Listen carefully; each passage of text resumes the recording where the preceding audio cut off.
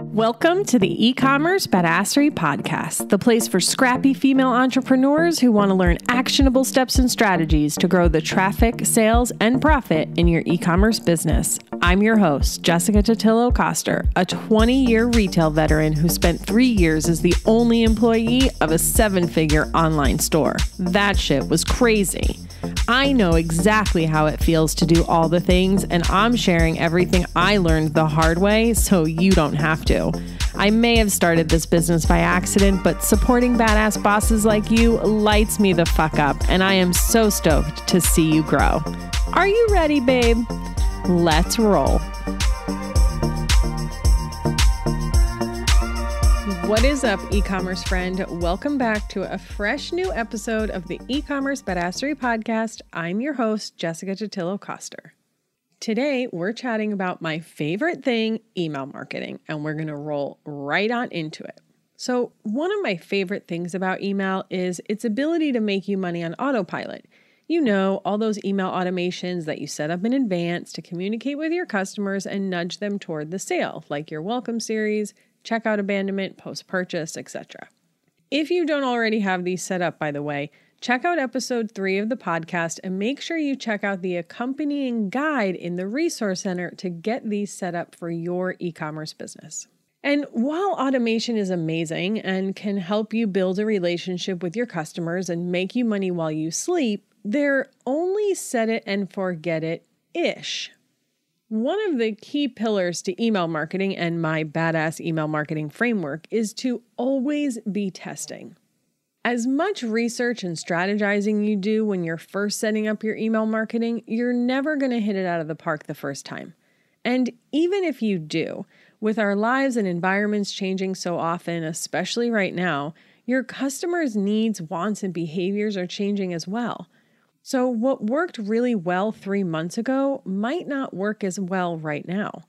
In order to get the most out of your email marketing, you'll want to make sure you're consistently trying to improve it, and the best way to do that is to test and try new things.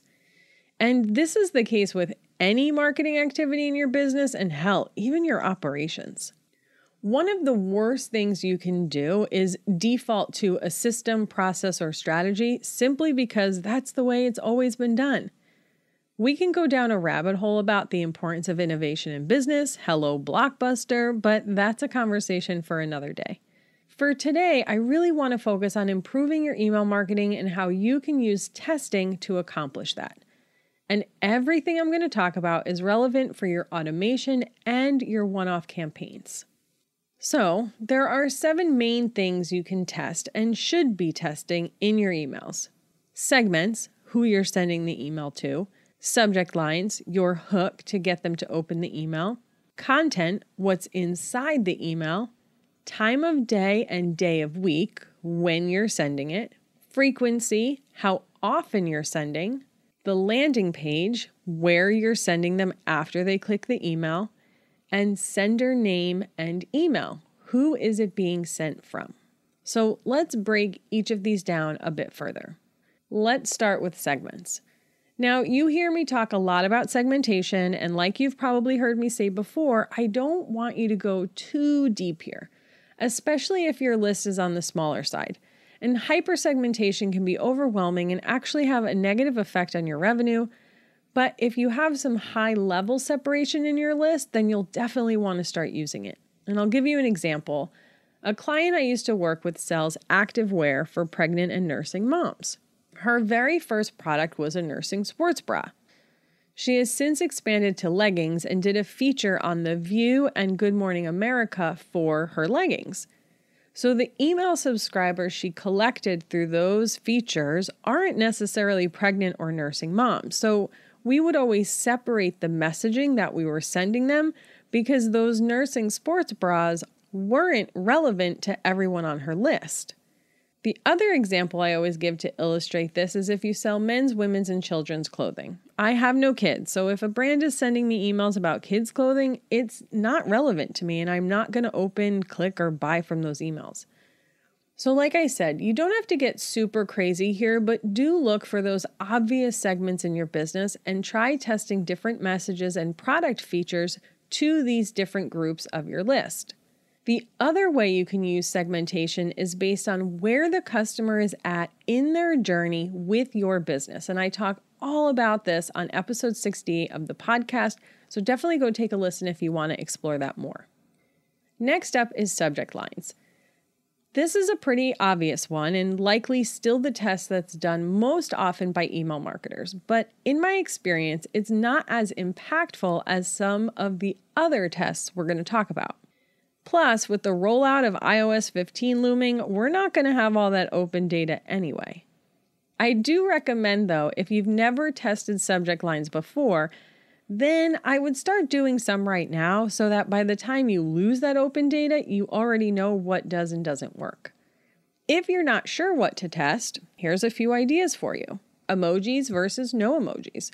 Witty, funny, or suggestive subject lines versus straight and to the point. Personalized with their name or the product versus not personalized. Remember, you can do this in your flows and your campaigns. When I set up a new client's email flows, I often will add A/B tests into their flows so we can figure out what their audience responds to best. An example here is for an abandoned checkout email. One version might say, "Did you leave this behind?" Super generic, common for abandoned checkout, but obvious, right? The other might say, "Benefit their product offers awaits." If you're going to test your flows like this, you want to make sure you're getting a good amount of traffic moving through them before you make any final decisions. I usually tell my clients to leave them up for about 90 days before they assess the performance, but those are usually people who have pretty high traffic with lots of people moving through them. If you're newer and you don't have a lot of people going through your flows, leave them a little bit longer. At a minimum, get 100 people moving through there, but ideally you would have more than that. If you're going to test in campaigns, I'd rather see you send out the A/B test to your entire list with a full 50-50 split versus sending it to only 20% of your list and then sending the winner to the rest. It's not an apples to apples comparison, and I don't find it as helpful. When it comes to determining the winner, we're naturally going to be looking at the open rate, and that's good. That's what you should be doing. But don't ignore all your other metrics. For instance, maybe one version got a lower open rate but a higher click rate and generated more revenue. Does that really mean that the other one was truly a better subject line? It's hard to say. It's possible while that version got a lower open rate, it performed better because it was more in line with the messaging inside and the ultimate goal of the email, so it reached a more qualified audience. I know, I hate when there's a gray area too, but I swear I straight up live in the gray. I see all the shades. It's a blessing and a curse, really. The thing is, while data is amazing and can tell you a lot about your success, email is really an art and a science. So you'll want to use a bit of your intuition along the way. Next up, let's talk about your content. And there are a bunch of things you can test when it comes to the content itself in your email. And the ultimate goal for this step is to increase your click rate. So if you think about what influences a click rate, it could be visually based things like the color of your buttons, the layout of your email, whether it's full of images or mostly text-based. Do you have a photo on the top or do you lead with a great headline? But it can also be specifically related to the calls to action you use. Do you say shop now or buy more? How about see or learn more? Are you telling them to save their cart or complete their purchase? Are you including the benefit your product offers in the call to action that you use? Are you telling them what they'll get when they click through, or are you keeping it vague to pique their interest? You've got a lot of options, friend. Another thing about content is that so many people will tell you to make sure you only have one call to action in your emails, and I'm sure I've given that advice as well. And when it comes to best practices, that's definitely one of them. But I do know a lot of people that send monthly newsletters with many calls to action that do just fine. So if it works for you, your customer, and your business, it's okay to keep doing it. I'm working with a client right now who has been sending a weekly newsletter for years with lots of information in it. When we consulted the first time a couple of years ago, I told her to keep doing it because it was generating so much damn revenue. And at that point, she had already trained her customers to expect it.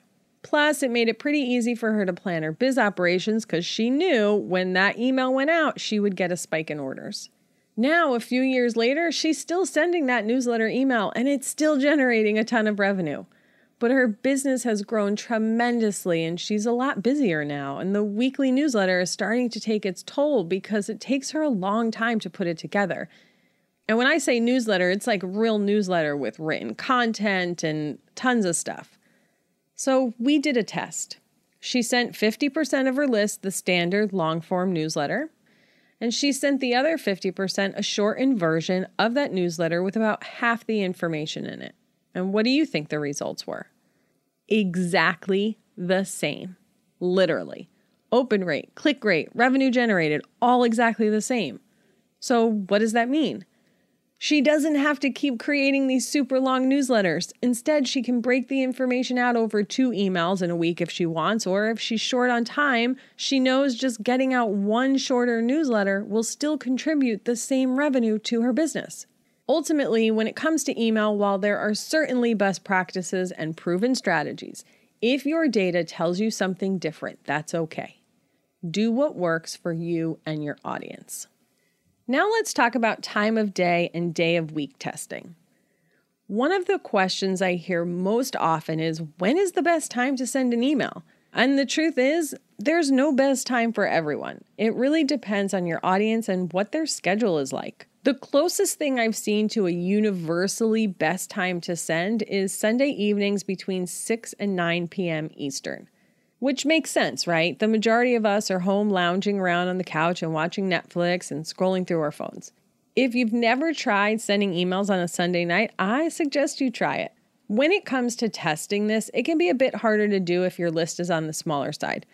Klaviyo has a feature called Smart Send Time where you send an evergreen email to your entire list over a 24-hour period. Then, based on the results, Klaviyo will tell you what your best send time is.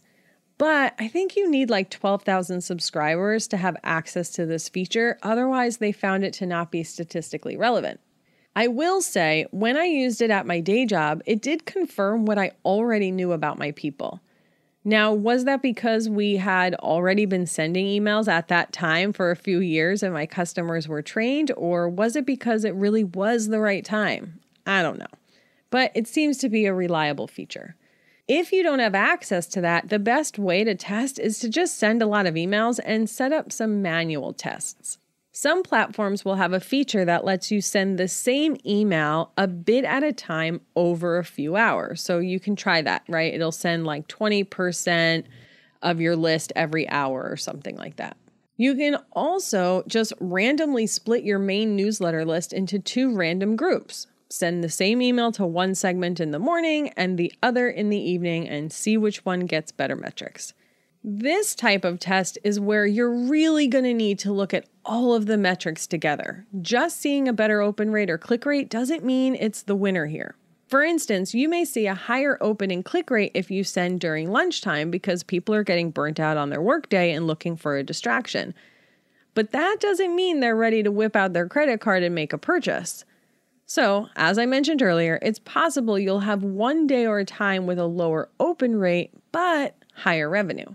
You can use this same strategy to test your day of the week, too. Randomly split your main list and send to one group on Sunday and the other on Tuesday, for example. When it comes to testing time and day, I would cycle through these as you determine a winner and test them against a new hypothesis. So, for example, let's say you split an email on Sunday, one in the morning and one in the evening. Then the next week, you can split your email against the winning time on Sunday at the same time a different day of the week, like Thursday. You follow? Again, there are a lot of nuances here as well. You've probably heard me tell this story before, but I had 2 major instances where my tried and true Sunday night emails failed. Super Bowl Sunday and the series finale of Game of Thrones. Make sure you're thinking about your audience and their typical behavior when you're hypothesizing these tests. Okay, next on the list is frequency. How often are you sending emails? This is probably the top question I get about email marketing. And of course, my answer is it depends. Typically, if you're trying to figure out how often you should send an email, start with thinking about your product and how your customer uses it. Then consider the size of your list. Typically, the larger your list, the wider your product assortment, and the more frequent your customer uses your product, the more emails you can send.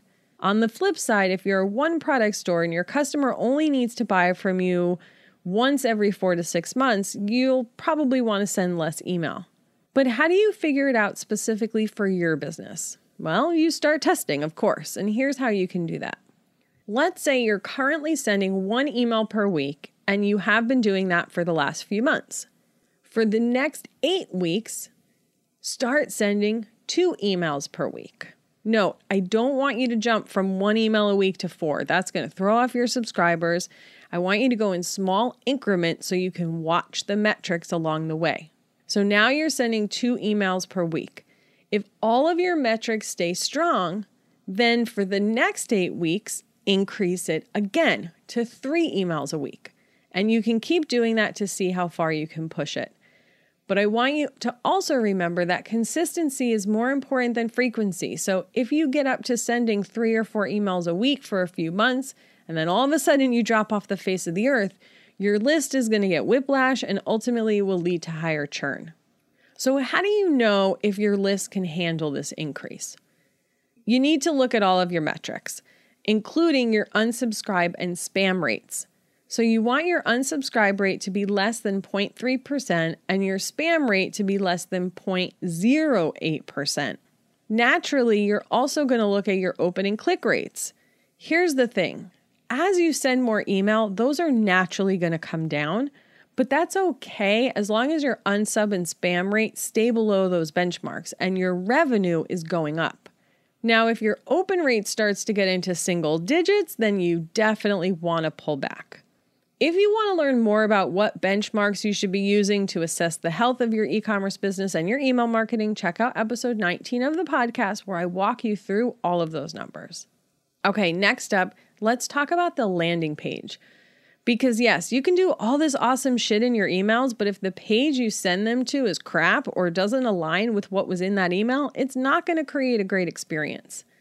If you think about the journey from receiving your email to actually making a purchase, there's a lot of steps in that process. First, you need to get into their inbox when they're likely to see it and have a subject line enticing enough to open. Then the content inside has to make them want to click through to learn more. And then the landing page is where you actually get them to convert. And when I say landing page, I don't mean the typical landing page we associate with that word like a sales page used in informational product marketing that has no header or footer. I just mean the destination you're sending them to. So 1, is that landing page any good? Is it doing the selling for you? When it comes to your product pages, if you haven't already listened to the episode with Reese Spikerman where we talk all about this, it's episode 71. I'll stick a link in the show notes. That will help you understand how to create product pages that convert. But also, is it making the experience easy for your customer? Aside from your welcome email, in general, I would say avoid sending them to your homepage if you can. It's just too general and leaves them to have to make more decisions like where to go and what to click on. If your email isn't about anything specific, like, you can't send them to a specific collection or a blog post or something, try sending it to your best sellers category instead of your homepage. But remember, you want to test this. Create 2 different content versions, one with a button that links to the homepage and the other that links to your best sellers. You may also want to test out creating landing pages for big holidays. Like for Q4, you can create a landing page that links to all of your gift guides, or for Mother's Day or for Valentine's Day. This, by the way, should be much easier when you migrate onto Shopify 2.0, but you can do it now with a page builder like Gem Pages if you need to. Just remember that the job of the landing page is to do the selling for you, so you'll want to make sure it's creating a great experience for your visitors. Is it clear and easy to understand? Do you have the right copy on there? Are your images clear? Is it relevant to the messaging you shared and the action you want them to take? And then last but not least is testing the sender name and email. Yes, this can make a difference in your emails. So some ideas here. Are your emails being sent from a generic email like info@ or hello@? Or is it coming from you as the founder or even a customer service person? Admittedly, I haven't played with this a ton because the majority of my background is in corporate and most of my clients have pretty big businesses and don't want their inboxes clogged up with replies or to put their email out there like that, which I totally get. But it's still worth testing. And keep in mind that a lot of platforms will let you send from one email but have replies go to another, so you don't have to worry about replies coming to your inbox specifically. But it will make your email visible, which is something to consider. Not that a customer couldn't figure out what it was if they really wanted to anyway. First name at website URL, anyone? In terms of results, I've seen it differ across businesses. Some do better when it's from the founder, others when it's from a customer service associate. Some even better when it's just from a generic email because that is what customers have come to expect. If you don't want to change the actual email it's being sent from, you could just change the sender name. So instead of it just being from your brand name, maybe it's your first name at your brand name. And you may want to only change it for certain emails, like your post-purchase thank you. I usually will recommend that you create a text-based thank you email after someone makes their first purchase with you. Something that looks like you sat down at your desk and wrote it. This is a great example of an email that you can make look like it came from you specifically instead of the generic name and email you use for the rest of your marketing emails. One last note about testing. Please only test one variable at a time, otherwise you won't know what is or isn't working. So, if you want to test subject lines, keep all the other variables we talked about the same between those two emails. Right? Same content, same day, same time. And that is true with all of these elements. Only test one variable at a time. All right, so let's recap the 7 things you can test in your emails to improve your results. Segments and who you're sending your emails to. Subject lines, your hook to get them to open the email. Content, what's actually inside the email. The time of day and day of week when you're sending it, your frequency, how often you're sending emails, your landing page, where are you sending them after they click the email, and lastly, the sender name and email, which represents who the email is being sent from. If you haven't already been testing these things or you're not sure what works best with your customer, now is a really great time to start so that you have the data and the insights by the time we hit our peak holiday selling season. You don't necessarily have to test all the things. Just start with the ones that you're most unsure of and then slowly work on the rest of the tests. And that, my friends, is a wrap on today's episode. Thank you so much for hanging out, and I'll see you on the flip side.